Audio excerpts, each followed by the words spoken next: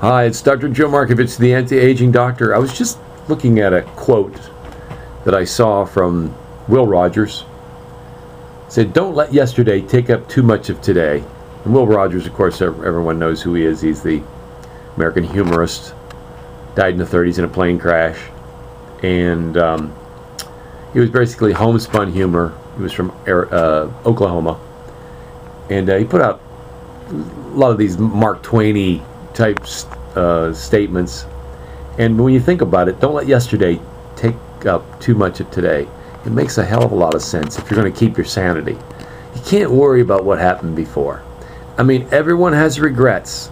Unless you're a complete numbskull, where you've done like Mother Teresa, where you've done nothing wrong in your life. But I think even people that have been perfectly good and good people have some silly regrets sometimes, and maybe not that silly.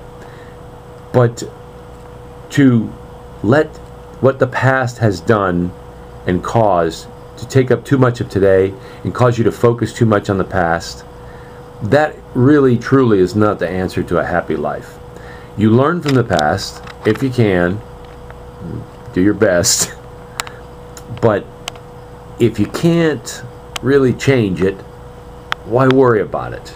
I mean, you say you're sorry, you go on to the next thing. And I think it's some great homespun education, some great school of hard knocks education that don't let the past ruin the today. So think about that, cogitate on that, and realize that, hey, we're just human beings. We make mistakes. If we were so darn good, we wouldn't be here. If we knew everything there was to know, we would be gone by now. We'd be hanging out with Jesus.